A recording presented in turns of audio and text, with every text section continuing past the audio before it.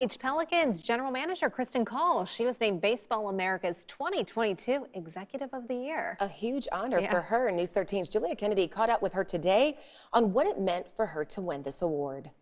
Kristen Call is the only female general manager in the Carolina League and is in her 10th year in the Pelicans front office. Now, she was named 2022 Baseball America's Executive of the Year. Honestly, I was completely shocked. There are so many phenomenal operators and executives in this industry, but I think they would all tell you the same thing. It's not about the individual, it's about the collective. And that award may have my name on it, but it absolutely is about our team as a whole. It is the effort, the dedication that every single person on our staff puts in. Call refused to accept the award for only herself, rather believed the award should go towards her entire staff. When I found out about this award a couple of weeks ago, was, well, what changes did you make? Like, what?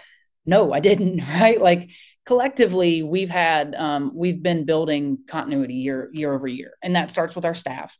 But the fan experience is what we collectively build our brand on. The Pelicans front office is always thinking of ways to not only better themselves, but also better the fan experience. We never want to say that this is the best we can do. Like, we can always be better. So how do we make that fan experience better?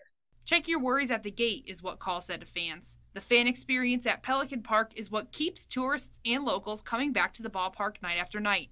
Between fireworks, fire cannons, their mascot, and a bat dog, fans can expect an entertaining night. You know, when you walk through the gates at Pelicans Ballpark, you're going to have you're going to have a fun night. Kristen Call also said for any young females looking to work in baseball someday, don't be afraid to ask questions, don't be afraid to make mistakes, and be passionate about what you're doing, because if you're passionate, you'll never work a day in your life. Reporting from Myrtle Beach, Julia Kennedy, News 13.